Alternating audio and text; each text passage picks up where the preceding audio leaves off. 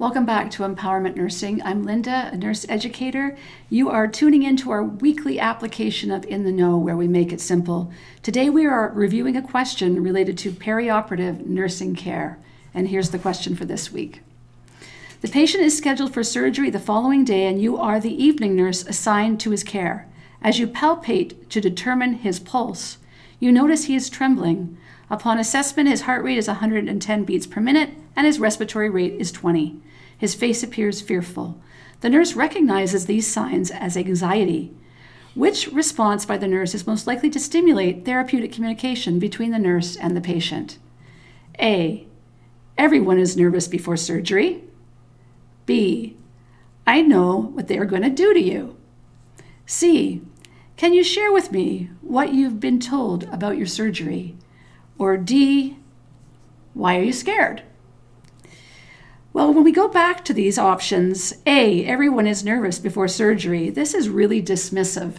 It is not at all trying to get to understanding of what the patient's going through. So this is false because does nothing to diminish their fear.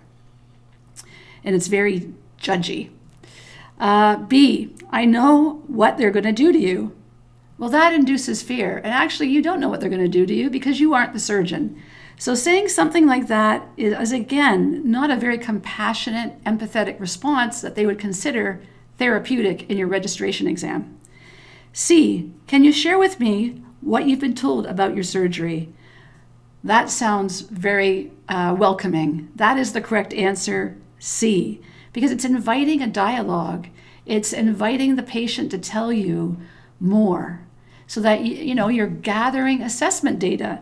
You have touched this person's skin and felt them trembling. You've assessed a look on their face that is fearful, but you're trying to gather more data.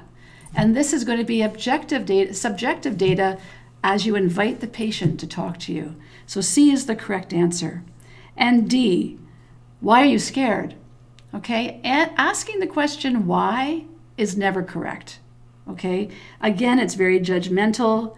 And in the registration exam, the tone in a question why is not the kind of way I would say that kind of question, but it's a very why? Why are you doing that?